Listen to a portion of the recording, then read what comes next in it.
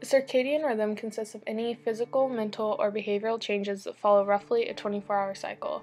This process affects sleep cycles, hormones, and body temperature. The disruption of a person's circadian rhythm can lead to sleep disorders, obesity, diabetes, depression, or bipolar disorder.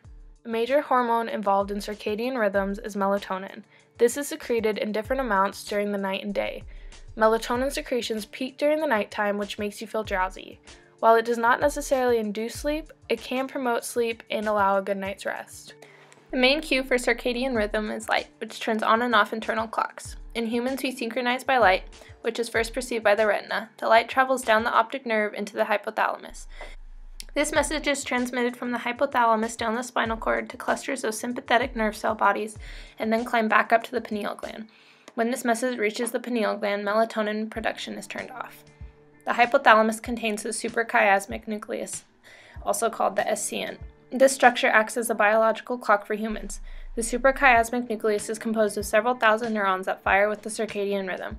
Experiments with isolated SCN neurons reveal that these clocks are actually cellular clocks. Each SCN cell acts individually and synchronizes with the activity of neighboring SCN cells. Here, the molecular interactions involved in the negative feedback loop are responsible for circadian rhythms in mammals are shown. Mammalian SCN neurons contain 3 types of period genes, PER1, PER2, and PER3, and 2 types of cryptochrome genes, Cry1 and Cry2.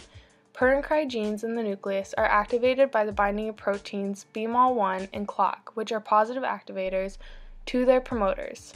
Transcriptional activation results in the production of mRNA, which exits the nucleus through nuclear pores and is translated into protein by the ribosomes. Per protein, represented as pink, is susceptible to degradation unless it forms a dimer, represented as red. A dimer is a pair of molecules. Per and per-Cry dimers translocate into the nucleus.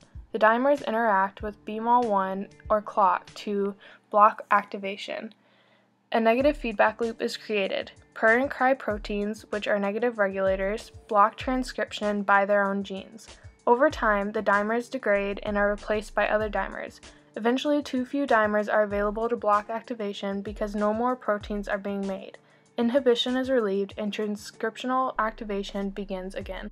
In mammals, casein kinase 1 epsilon is a kinase enzyme that is a critical regulator of circadian oscillations.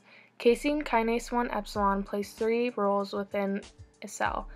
First, this enzyme phosphorylates susceptible PER proteins seen as pink in the cytoplasm, which makes them less stable and leads to their degradation. Second, casein kinase 1 epsilon is also involved in their cellular retention or translocation of dimers from the cytoplasm to the nucleus. The third role this enzyme plays is in the degradation of the inhibitory complex in the nucleus formed by Per and Cry dimers. Once the inhibitory molecules degrade, transcription can begin again. Here, a wild-type hamster and a mutant hamster are compared. This shows how a mutation in casein kinase 1 epsilon results in a change in the timing of production of proteins that influence circadian behaviors. Since the mutant enzyme is less effective at phosphorylating PER, it's suggested that PER dimers accumulate faster in the cytoplasm. This leads to their translocation in the nucleus, which leads to an earlier shutoff. This means that the negative feedback loop occurs faster in the mutant than in the wild-type hamster. Specifically, hamsters homozygous for the tau mutation, where they have 2 copies of the mutated gene, have a shortened circadian period. Instead of following a 24-hour clock, these hamsters operate on a 20-hour clock. A small change to the casein kinase 1 epsilon protein causes casein kinase 1 epsilon to become much less effective in phosphorylating PER proteins. Similar to hamsters, a mutation in humans also leads to a shortened circadian period. While disruptions such as shift work and rapid time zone changes can disrupt circadian rhythms, genetic mutations also affect this cycle. The human period 2 gene, or HPER2, in individuals with familial advanced sleep phase syndrome contains a single base pair mutation. This mutation alters the site in the HPER2 protein where casein kinase 1 epsilon acts. Normally, this enzyme would add a phosphate group to the HPER2 protein.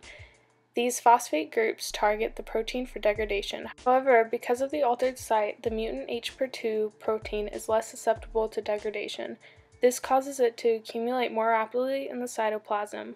Once they have entered the nucleus, HPER2 proteins turn off HPER2 gene transcription. This process leads to a shortened sleep cycle, which can be seen on the right.